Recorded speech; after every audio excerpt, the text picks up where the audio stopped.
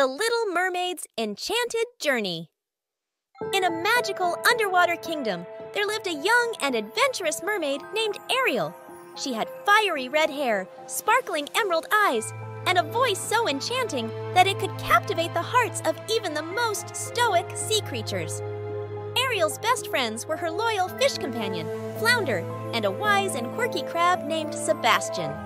Ariel was fascinated by the world above the waves, the world of humans.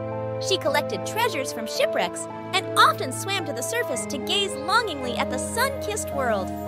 One day, while exploring a sunken ship, she spotted a magnificent statue of a prince. She was smitten by his handsome face and dreamt of meeting him.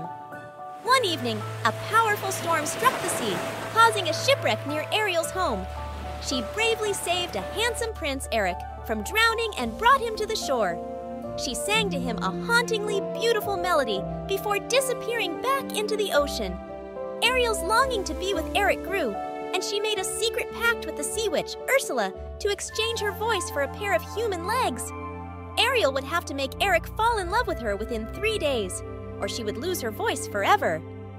With Flounder and Sebastian's help, Ariel embarked on her journey as a human. Though she couldn't speak, her determination and vivacious spirit won over Eric's heart. But Ursula, determined to seize the throne, schemed to ruin Ariel's chances. In the end, love conquered all. With the help of her friends, Ariel defeated Ursula and her dark magic, reclaiming her voice. Eric realized that the girl who had saved him was the one who had stolen his heart.